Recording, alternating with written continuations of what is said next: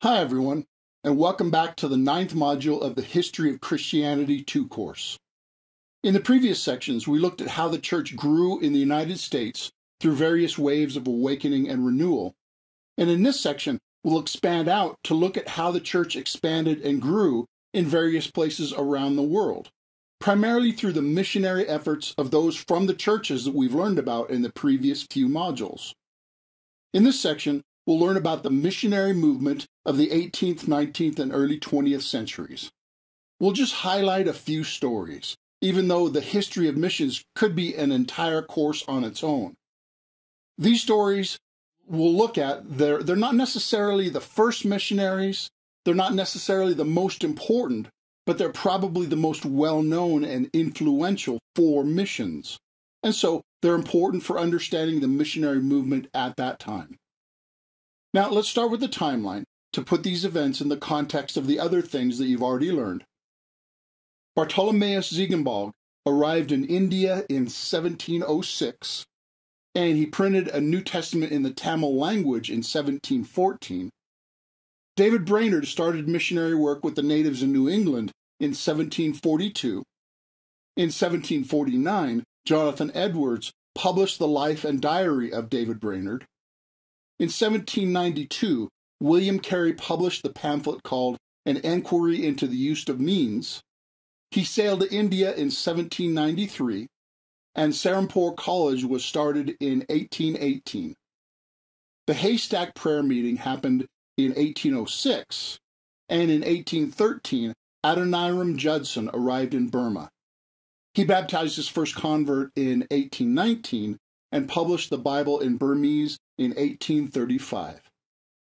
Then in 1854, Hudson Taylor arrived in Shanghai, China for the first time, and in 1865 he began the China Inland Mission. The Edinburgh Conference on Missions took place in 1910, and in 1956, Jim Elliot and others were killed by natives they were trying to reach. So this section is covering just a few events spread over a large time span. Now let's examine each of these subjects in more depth. And we'll start with the big picture context. Christianity had spread in every direction after Christ. It had succeeded in evangelizing all of Europe. Evangelism to the south and east was cut off by the Muslim conquests, and to the west was endless ocean as far as they knew at that time. So there was little missionary activity and concern for missions in medieval Europe, because there was little reasonable possibility for it. But then, when trade and discovery introduced Europe to the reality of the rest of the world, then missionary activity started again in earnest. In the first history course, we covered the early Roman Catholic missions and missionaries in the Age of Exploration, so I won't repeat that information here. I'll just briefly review it. The Spanish in Central and South America basically conquered and subjugated the natives, but there were also missionaries who evangelized and served the natives, and who were a great help and blessing to them. The Jesuit Francis Xavier evangelized with great success in India, what is now Malaysia, and Japan. Matteo Ricci won an audience in China because of his knowledge of mathematics, astronomy, and geography. He evangelized among the Chinese upper classes, but he was also accused of syncretism, that is, compromising Christianity by mixing it with the native religions and philosophies. He allowed converts to retain much of their ancient religion, and therefore he came under fire for his methods in what is called the Chinese Rite controversy. And Roberto de Nobili followed a similar pattern in India. He acted like a Brahmin to reach that caste, and was also accused of syncretism. Now, these Roman Catholic missionary stories happened just before and during the time of the Protestant Reformation. And then after the Protestant churches became established, they also began missionary activities. In the section on German Pietism, we briefly looked at the Moravians at Herrnhut. They sent out many missionaries to many places. I just want to highlight one as an example. A man named Bartholomew Ziegenbalg went to Tranquebar in southern India in 1706. He learned the Tamil language, and translated and published the Bible in Tamil in 1714. And of course, he evangelized and gathered believers into churches. And he founded schools to teach people to read so they could read the Bible. He was a student of Indian culture so that he could make a credible presentation of the gospel that would connect with them. And he also provided for medical assistance and trained local leaders to carry on the missionary work. Now, Ziegenbalg was not the only missionary sent by the Moravians, not even close. There were approximately 2,000 missionaries sent out in the 1700s. They went to the Danish Virgin Islands, to Greenland, to Suriname, to South Africa, to Estonia, to Labrador, and to many other places around the world, including the missionaries to Georgia that strongly influenced the Wesley brothers. And there are many other stories that should be told about the Moravian missionaries, but we'll move on to a man named David Brainerd. He was a Puritan in New England who became a missionary to the natives there. He started missionary work among a few tribes with little success, but in 1745 through 1746, he had great success with natives near Trenton, New Jersey, along the manner of the Great Awakening. He also helped them to set up a new community. But then, because of his bad health, he moved in with Jonathan Edwards, and he died of tuberculosis at the age of 29 in Edwards' household. Now, by far the biggest impact of David Brainerd was the fact that after his death, Edwards published his biography of Brainerd, which is largely made up of Brainerd's personal journal, giving his own thoughts about his ministry.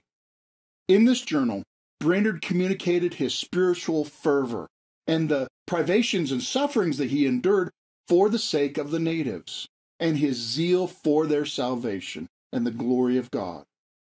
And this journal was the means that God used to call countless people into missionary service afterwards, because they caught Brainerd's vision and zeal for sacrificial commitment to a greater cause, and they tasted the authenticity and faith demonstrated by Brainerd, and many were inspired to live their life in a similar manner. Next, I want to talk about a man named William Carey, who's been called the father of modern missions. He was a Baptist shoemaker who grew more and more serious and passionate about his faith. He was then asked to preach and take on pastoral duties. He read about Captain Cook's voyages to faraway places along with his Bible reading, and he also read the life and journal of David Brainerd, and all of these together convinced him of the missionary calling of the church to reach other nations. Now, when he told a group of ministers his ideas about this, one of them said, "Young man, sit down. When God pleases to convert the heathen, he will do it without your aid or mine." Now, Carey did not agree with that statement, and in response, he wrote and published a pamphlet entitled An Enquiry into the Obligation of Christians to Use Means for the Conversion of the Heathens. And he spoke of the need for Christians to go to the nations. And he often challenged audiences with this statement: expect great things from God, attempt great things for God. And then he got the opportunity to take his own advice. In 1793, he left for India. His wife refused to go, but later relented and went after him. But she was a constant source of hindrance and discouragement to them. She was homesick and discouraged and suffered from mental illness. They eventually settled in a place called Serampore. With 2 or 3 helpers, he pursued evangelism and church planning. He did similar tasks as Ziegenbalg did. He translated the Bible into around 44 different Indian languages and dialects. Carey was very good with languages. And he published Bibles and Christian literature.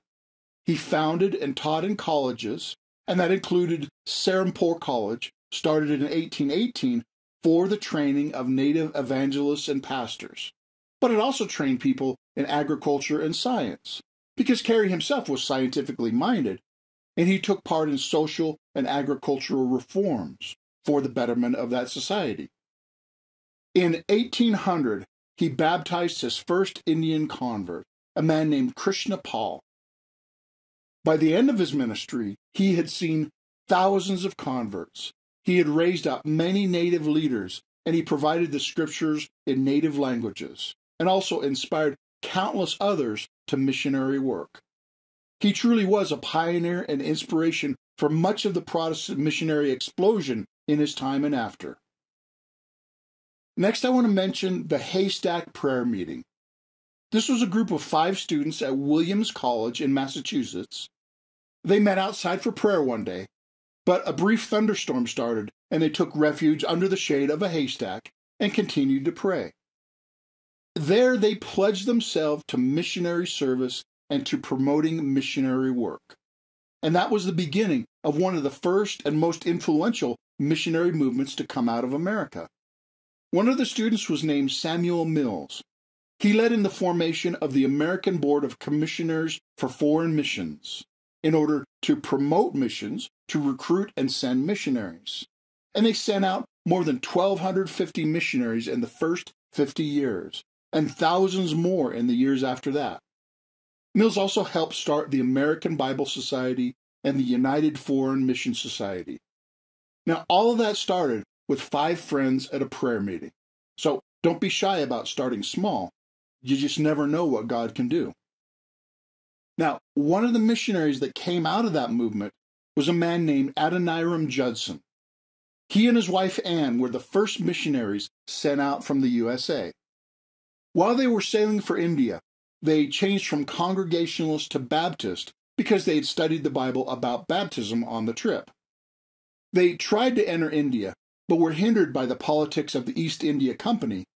Therefore, they eventually settled in Burma. So they were alone in a poverty-stricken country with a difficult language to learn. And the majority Buddhist people there had no native idea of an eternal and personal God which they could use as a foothold for an explanation and proclamation of Christ. So that was a difficult task which seemed hopeless at first. But they persevered and prayed. And after a while, they settled on using the concept of a zayat. This was a native concept of a shelter that was open to anyone who wanted to rest and or to discuss the day's events, kind of like a hospitality tent. So they secured a zayat on a busy street, patterned after the native customs that they had observed, and people began to visit them, and they had the first convert within a month. Judson translated the Bible, and the first converts took an active role in evangelism, so the church grew. Later, when war broke out between England and Burma, Judson was arrested and tortured as a spy. And after years, he was finally released, and he returned to missionary work. Then his wife died, which sent him into a severe depression and mental illness. But when he recovered, he returned to missionary work.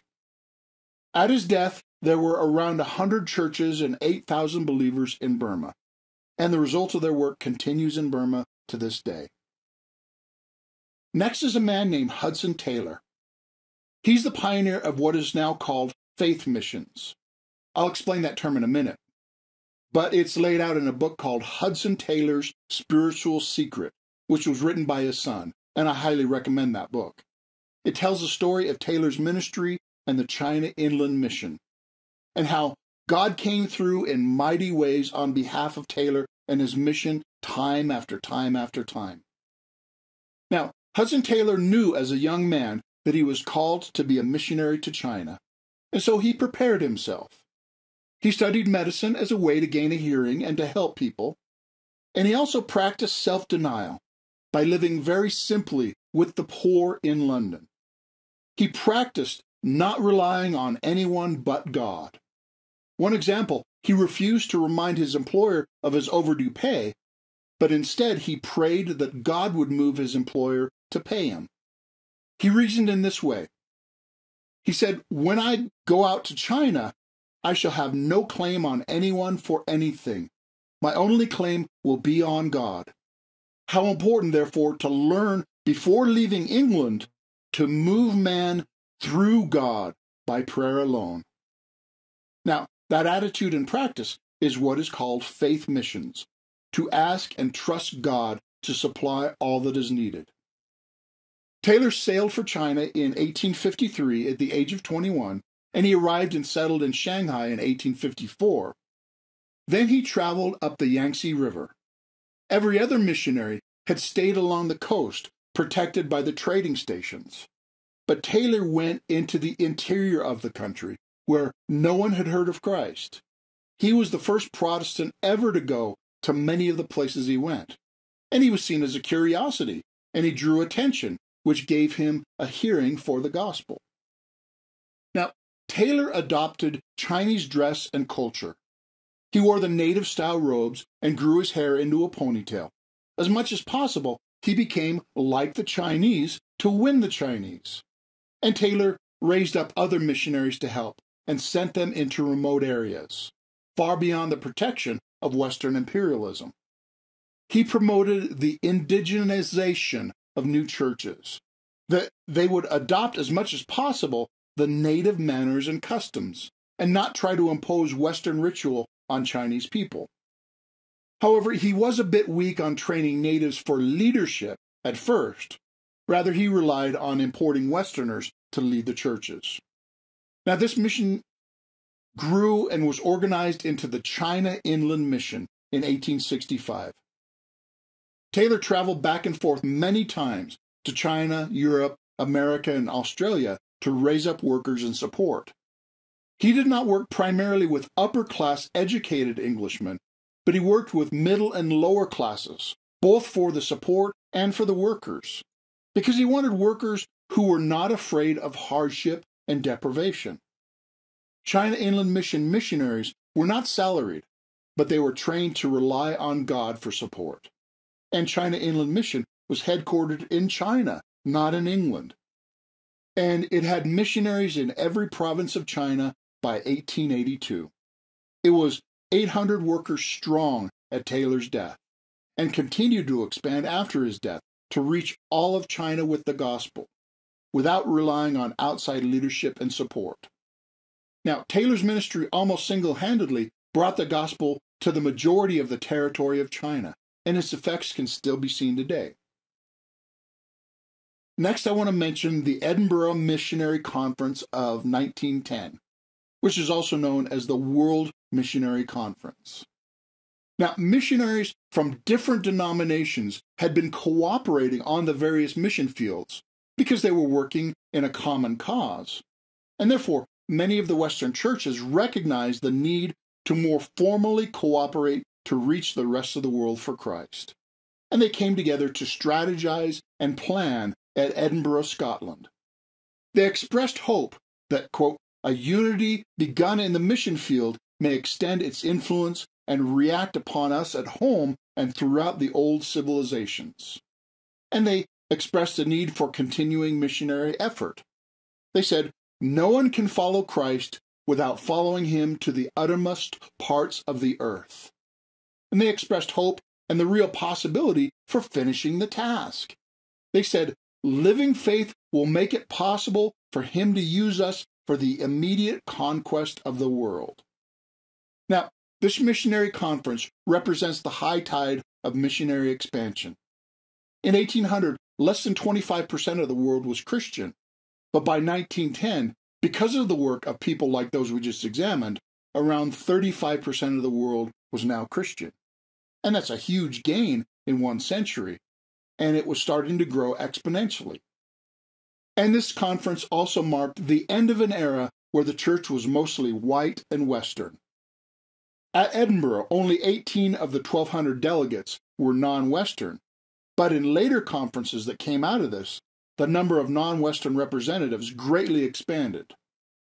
The cooperative work continued after the conference and eventually led to the World Council of Churches. Now, I want to tell one final story, which is much more modern, happening in the 1950s. A group of 5 American friends decided to try to reach the group known as the Auca Indians. The Aucas lived in the jungles in modern-day Ecuador, beside a river that eventually flowed into the Amazon.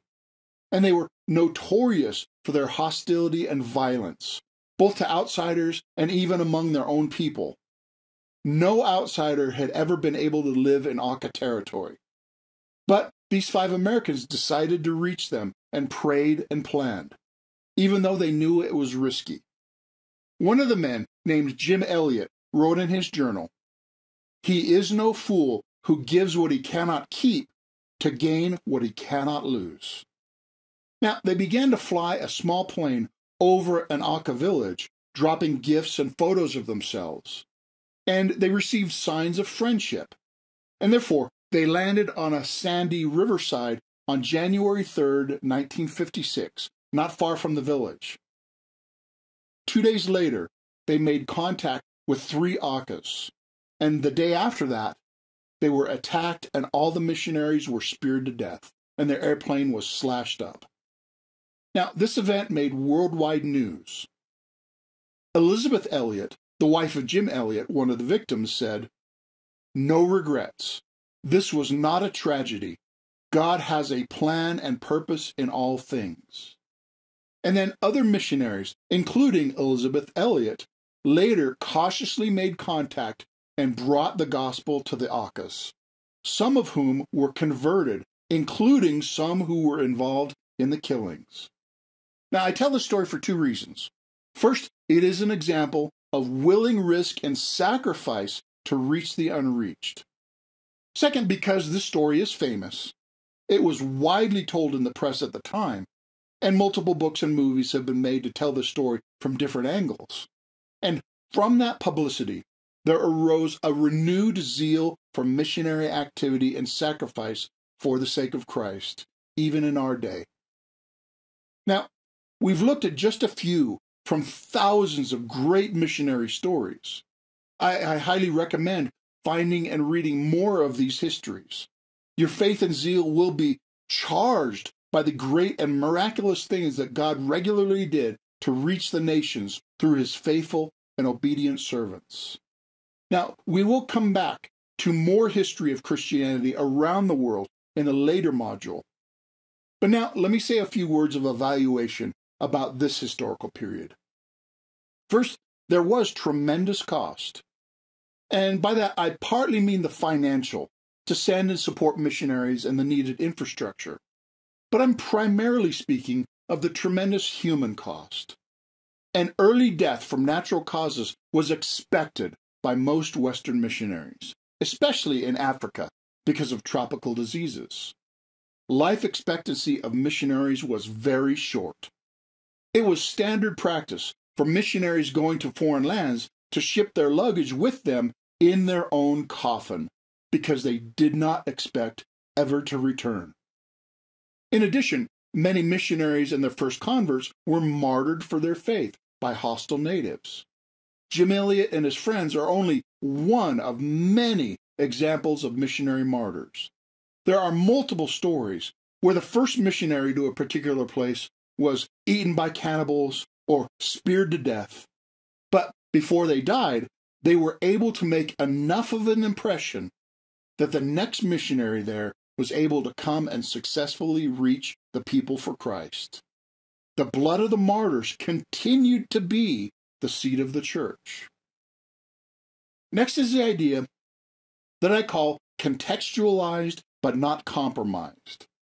This is a concept that applies not only to missionary strategy, but also to church strategy in our own culture. Let me try to explain first by contrasting a few stories. In the Middle Ages, St. Boniface, a missionary to the Germanic peoples, he chopped down their sacred oak tree in order to prove that the Christian God is greater than their gods. And then, in the Age of Exploration, Roberto de Nobili, a missionary to India, adopted the Brahmin ideas and lifestyle to the point that he was accused of syncretism, of compromising Christianity in order to reach Hindus. And Hudson Taylor was somewhere in between. He adopted Chinese dress and customs up to a point, but taught faithful Christianity to the Chinese. Sometimes missionaries challenge the culture. Sometimes they work with the culture. Sometimes they accept the culture too much.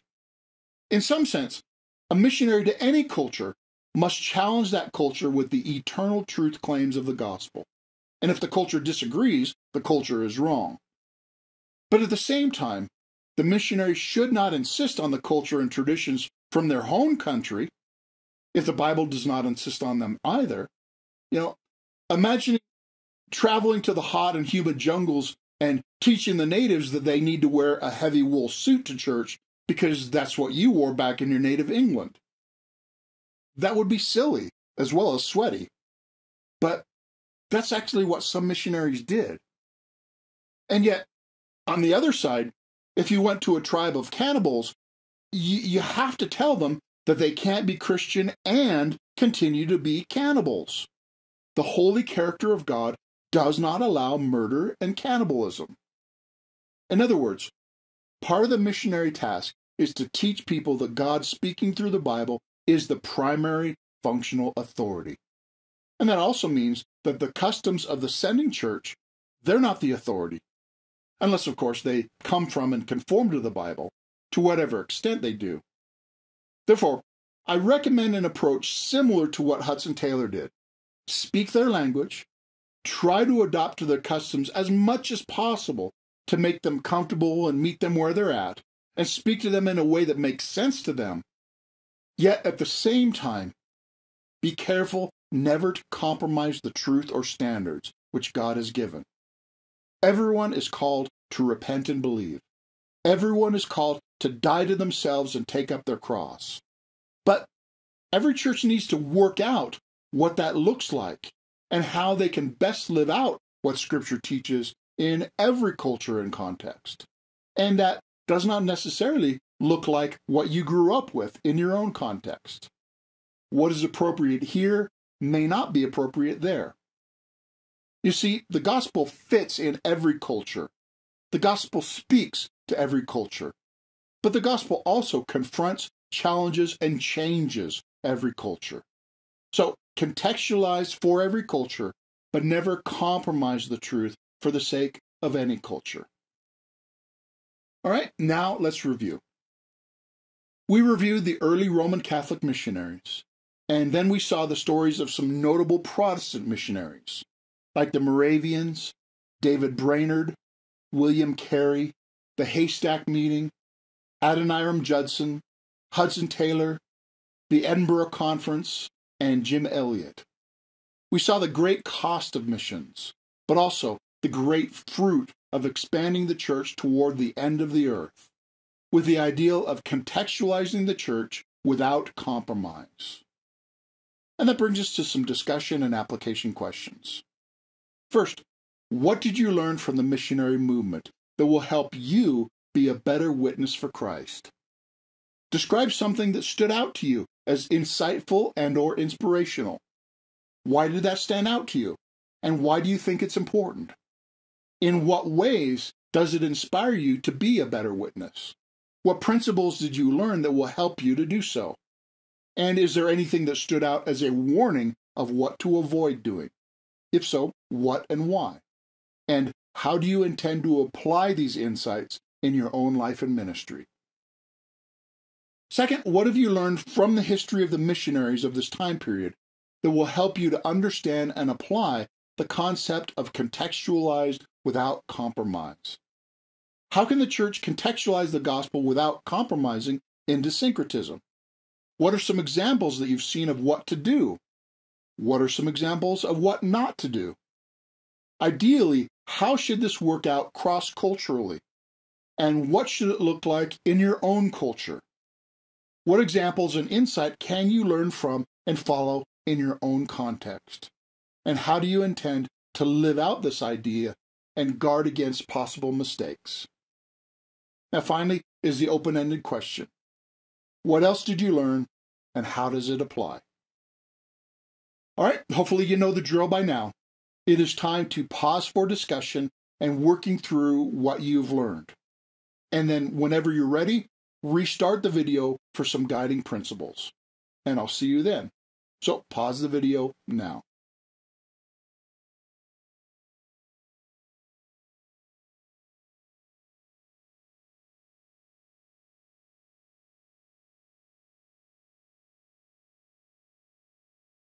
All right, welcome back for some guiding principles.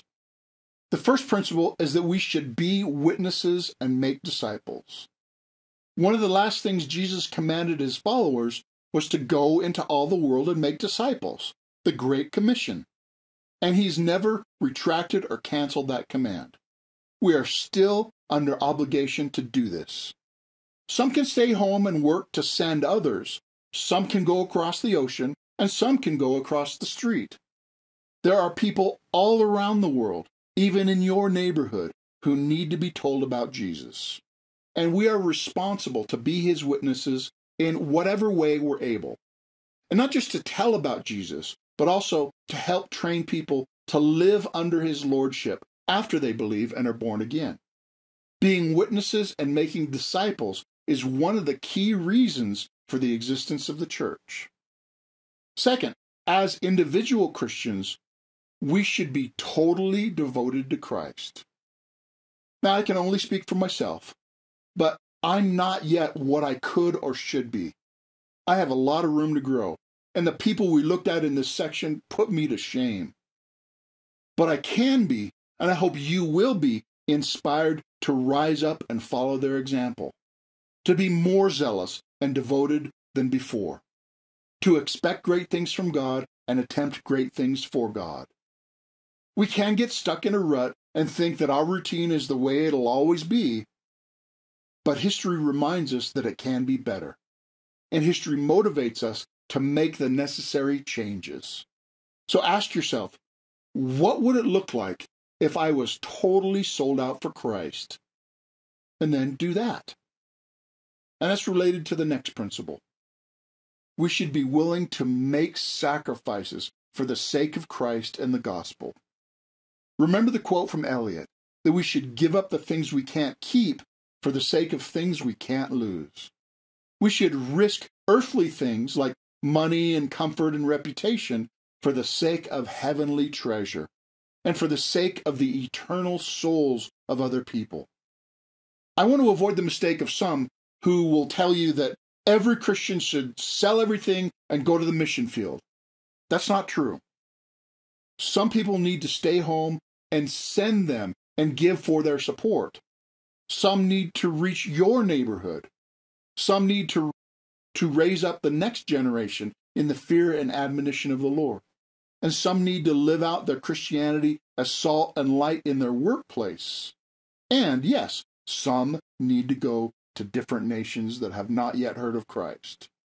But don't let me tell you how you should sacrifice for Christ. But let me encourage you that any sacrifice you make will totally be worth it. And let me encourage you to pray about the particular way or ways that God is calling you to live more sacrificially and more boldly for him. Next, whether you're in your hometown or whether you've traveled to a foreign country, you should test every culture by Scripture. Scripture is the authority, not the culture and traditions of any time or place. Ask what needs to be embraced, ask what is indifferent, and ask what needs to be challenged in any culture using biblical standards. And that's closely related to the principle of contextualize without compromise. Jesus is Lord of every time and place. Jesus fits in every culture. And the Holy Spirit has gone ahead of any missionary to the farthest reaches of the planet to prepare the way for the gospel. So if you do go somewhere, find those points of connection. Find the common human condition and the common need for Christ, and find the way to communicate Christ that makes sense and connects in that time and place. But at the same time, never compromise the truth. You might start with some particular thing that makes sense to them, but eventually proclaim the whole counsel of God. All that the Bible teaches. Teach people to obey all he has commanded.